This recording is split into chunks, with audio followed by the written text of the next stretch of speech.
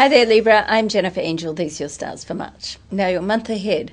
There are an abundance of planets in your solar 7th house of relationships this month, making it a great time to get out and network your way to the top on a social or business level.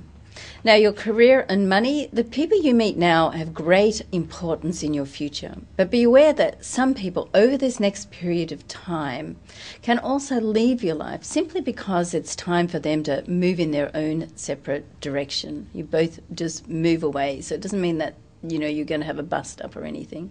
Now, with money, it's time to focus on hard work and get organised. Once you do this, then money will follow.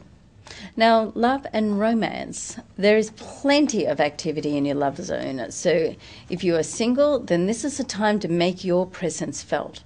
To get someone's attention, you want to be generous on all levels, emotionally and financially.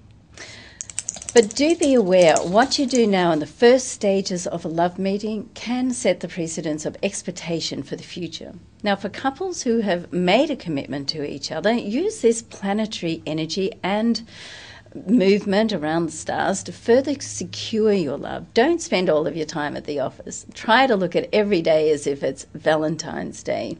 And I know that's a message straight to Libra's heart. Now, your lucky numbers are 2, 10, 21 and 2.